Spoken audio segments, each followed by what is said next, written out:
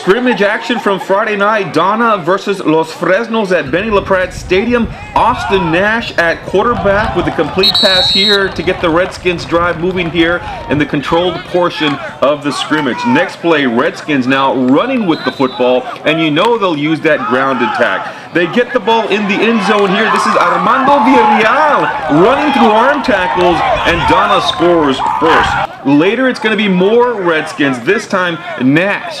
Looking for state champion in the 300 hurdles. Vince Castillo wide open at the 10-yard line. Goes 45 yards for the touchdown. Later, more of the controlled scrimmage portion.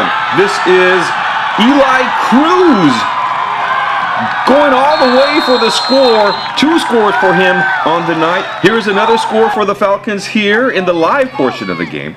Final score in this one. In the controlled scrimmage, it was 2-2, and in the live portion, the teams also tied at 2 touchdowns each. Here is the first-year head coach for the Donna Redskins, Ramiro Leal, after the game. All in all, we got to look at the film, evaluate. It's totally different once we watch film. We need to make corrections. Now, it's up to them to fix those corrections. Once they make a mistake, they got to fix it.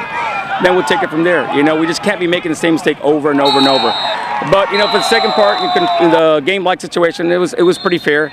But again, there's some guys that I thought were going to play better. They didn't. Some guys I didn't think were going to play that good, played better. So it's trial and error. We got to figure it out. We got to best 11 on the field.